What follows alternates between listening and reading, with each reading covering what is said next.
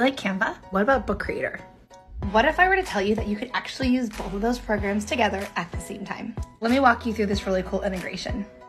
Sign in, choose your book template. Once inside Book Creator, you're gonna come up here to the yellow plus sign. You're gonna click More. And then you're gonna probably first have to go down here and click Add Apps and go through the process the first time of enabling Canva within your Book Creator. But once you've done that step, you simply click on Canva and watch the magic begin. It opens Canva right within Book Creator, and you can use templates that you find, you can change the fonts, just like you would be inside Canva. You create your design, and then when you're finished, you click Add to Book.